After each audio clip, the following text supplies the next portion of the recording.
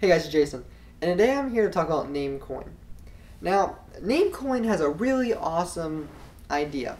Now, if you want to know, Namecoin is actually the number 4 cryptocurrency, and it basically is the the lowest cryptocurrency that's still in the tier 3 type of coin. And honestly, I'm skeptical to invest in it, and here's why. People are asked, and this is why I present the question. People have been emailing me and asking me, Namecoin seems like it's up there. It seems like it's a very popular coin. Should I invest in it?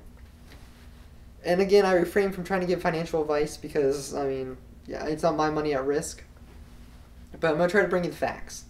So, Namecoin has a great development team, somewhat, and they have a great concept. The problem with Namecoin that I see is most people that get into cryptocurrencies, be that, Litecoin, Peercoin, Primecoin, is that they're looking into it more as an investment than for the concept. A lot of people say, oh yeah, it's great that, there'll be, 84 million Litecoins. But most people don't care.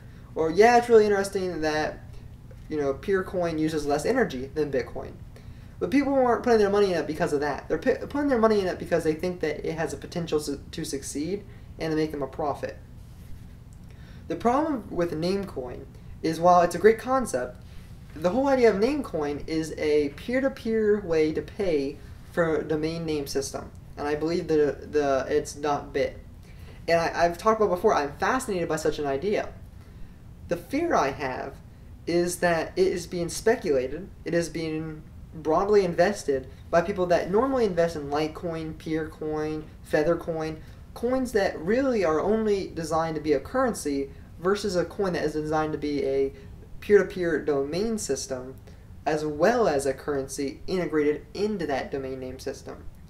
I'm not saying, get rid of all your name coins. I'm just saying, as the price increases, as it's getting more popular, as the market cap is getting higher, I warn you, before you invest more and more money into a coin, look into it and figure out personally, do you feel that the way the coin was developed, the structure in which it's designed to operate, is that a concept that you're willing to put your money into?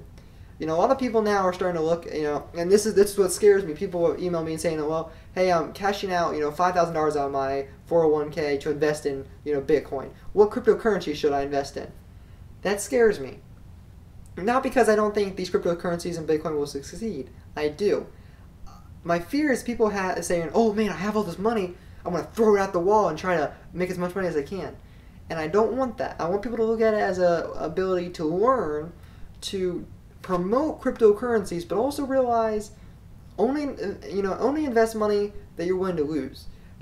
I've heard this argument people go against all the time that when you put money into Bitcoin, assume that all that money is just going to disappear.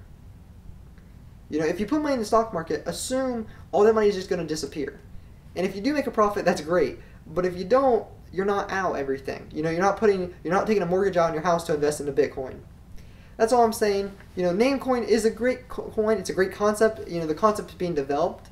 The domain name system, peer-to-peer connections, and the software to use to buy those have gotten better and better. They're in the process of developing a GUI for it. And that stands for graphic user interface, I believe, like an easier way for an average user to use the software. But it just scares me that it's being speculated and invested at like a normal cryptocurrency coin. Anyway, have a great day. Thanks for watching my video, and I hope you make some sound financial advice.